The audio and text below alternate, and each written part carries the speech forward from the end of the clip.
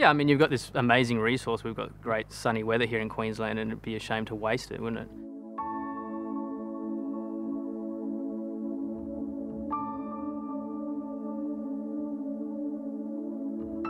I grew up in Cairns, and it was really normal to, ride a bike down to the creek and go for a swim, just spend some time in the rainforest.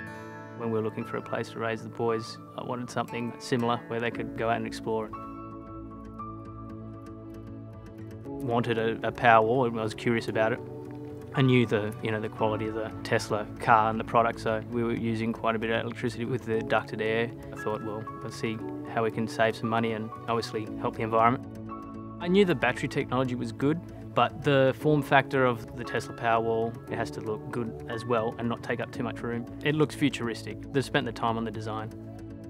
It'll charge itself on off-peak power, midnight, and tide you over in the morning when you wouldn't be generating solar. It'll look at the weather forecast for the following day, and if it's going to be overcast, it'll charge itself fully on the off-peak power, so you're using the cheapest power during the day.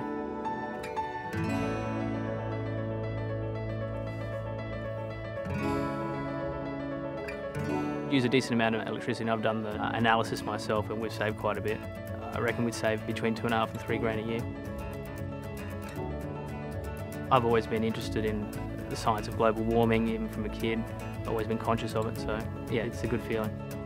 I've been telling people that now my house runs on fresh, sustainably sourced, local electrons.